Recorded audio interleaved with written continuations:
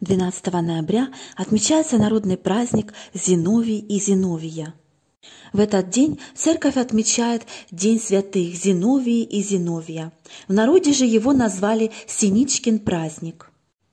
По церковному календарю это день святых мучеников брата и сестры ЗИНОВИЯ и ЗИНОВИИ. Святые очень почитались и несли добро. Именно в честь них в народе прозвали Синичкин праздник, так как в те времена люди призывали синиц «Зинь-зинь-зинь». На Руси на ЗИНОВИЯ и ЗИНОВИЮ отмечали праздник рыбаков и охотников. Охотники, поохотившись в этот день за зайцами, собирались пировать в одну избу. Нужно было непременно поймать хотя бы одного зверька, которого называли именинным, иначе охота на протяжении всего года могла быть неудачной. Поэтому в народе говорили «коня положи, но зайца поймай». В то же время истинная ценность такой добычи была невелика, и об этом всегда помнили. «Цена зайцу 2 деньги, а бежать 100 рублев», говорили в народе. Рыбаки на ЗИНОВИЯ также отправлялись на лов. Если сети приходили полными, улов непременно отмечали пирушкой на берегу реки.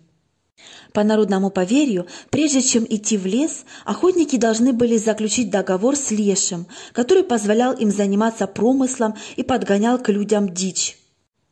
Если же договор с духом не был заключен, то разозленный хозяин леса мог не только оставить охотника без добычи, но и сбить его с дороги, завести в чащобу или болото, где человек мог погибнуть. Леший также мог отхлестать неугодного человека верхушками деревьев или наслать на него болезнь. 12 ноября также отмечали праздник зимних птиц, среди которых особо выделяли синиц. День так и назывался Синичкиным праздником, поскольку именно к ЗИНОВИЮ с юга прилетали все птицы-зимники, в том числе синицы, снегири, свиристели. В народе синичек или зинник, как они звались в некоторых регионах страны, называли девятисловой, потому как ведает она и смехом, и слезами, и знает ласковое верное слово. В этот день обычно принято молиться святым брату и сестре ЗИНОВИЮ и ЗИНОВИИ.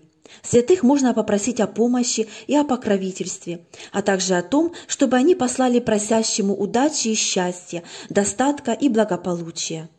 В народе же люди верили, что в Синичкин праздник обязательно нужно почитать синиц. В этот день эти птицы особенно священны и приносят удачу и богатство. Поэтому приметы на 12 ноября говорят, что те люди, которые хотят призвать в свой дом достаток и благосостояние, должны в этот праздник за окном своего жилища повесить кормушку для синиц. Можно сделать простую кормушку из пластиковой бутылки и насыпать в нее зерна. Также, чтобы в жизнь пришла удача, а все невзгоды покинули человека, 12 ноября ночью читают особый заговор, выйдя на улицу и глядя на восток. Читается заговор шепотом. «Темнеет мое оконце, ушло на покой солнце, день убывает, здоровье прибывает, тоска, печаль пропадает. Аминь, аминь, аминь». Приметы на 12 ноября в Синичкин день. В народе считается, если эти птицы поют с самого утра, то жди похолодания. Если незамужняя девушка в этот день поест блюдо из зайца или кролика, то она в течение года выйдет замуж, а от поклонников у нее отбоя не будет. Приметы на 12 ноября говорят, что тот, кто сегодня синицам кормушку возле дома повесит, у того в доме всегда достаток будет.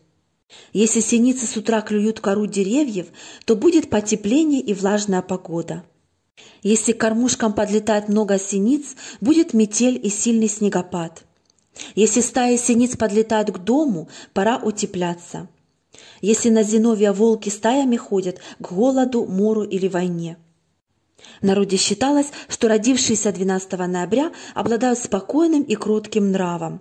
Носить им следует хризолит, как оберег.